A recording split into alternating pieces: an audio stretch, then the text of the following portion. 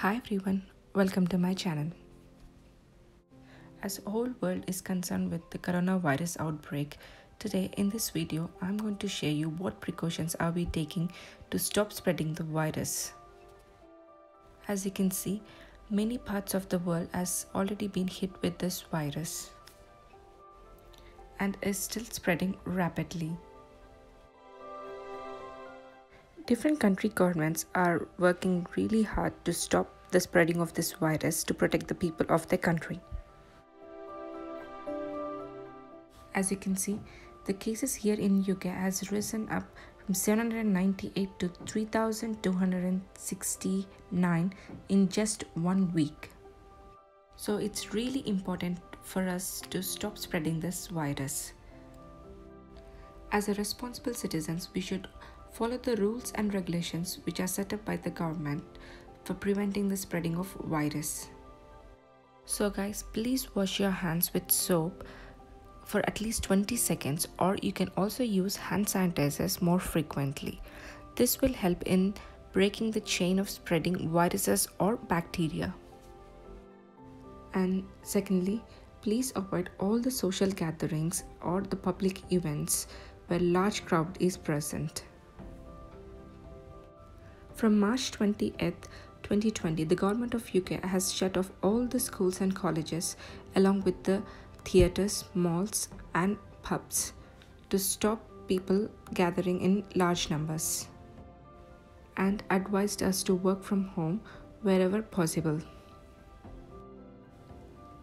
Despite these rules, I still find quite a people coming out of their homes, taking the kids to the playgrounds or arranging play dates for the kids. So please guys, let's stay at home and let's support our medical and social care workers who are really working hard in front line with emergency cases.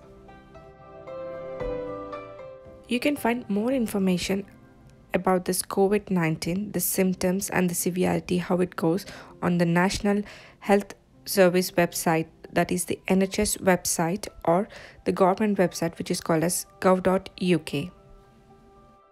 You can self-assess the symptoms according to the NHS website, or at any point if you think the symptoms worsen, you can call 111 or 999 for the ambulance service for more medical help. To be more aware of the cases increasing day by day, you can search in Google current coronavirus cases in my local area, and it shows a website where you can enter the postcode and it shows how many cases which have been detected in that area.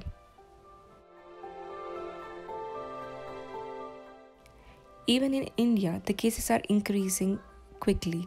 So please guys, follow the instructions set by the Indian government, where you can find more information on india.gov.in, and also check on Google about the cases increasing in the local states or the area where you live in.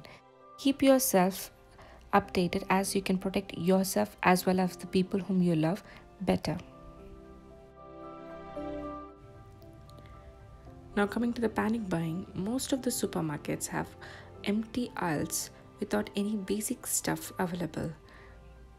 People are stockpiling with stuff which lasts for more than 6 months, leaving the vulnerables and the people who are needing the basic stuff immediately. So please don't do those things and have a balanced equation while stockpiling, and also please consider to think about others. The government and the supermarkets are working together to make sure that we haven't got any shortage of food at any point of time. So don't panic and store the stuff excessively. Here I'm sharing how I prepared for the pandemic. My family consists of 3 people, 2 adults and 1 child. So I have prepared mostly according to what we eat. We eat rice mostly, so I have a 10 kilos bag of Sona Masuri rice and lentils. As you can see, the packets which are more than half, I didn't buy any new ones for that, but the packets which are lentils which are about to finish, I bought the new ones to replace them after they finished. The Kala Chana packet here, it's about to finish, so I got a new one to use it after it gets finished. And here the moong dal is about to finish, and I didn't get another one because it was completely out of stock, but I think I'll be using other lentils, so it should be fine. 2 canned chickpeas and 1 canned corn. All this dry stuff will last up to 1 month, to be honest more than 1 month. But fresh vegetables and fruits I'm stocking up to 1 week only, as they won't last more than that.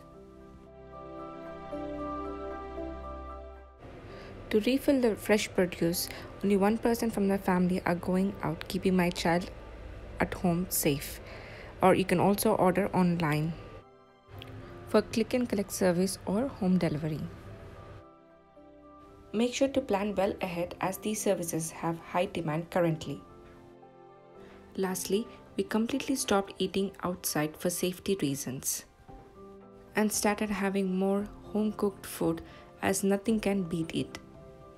You can find a few recipes on my channel which are easy and quick to prepare.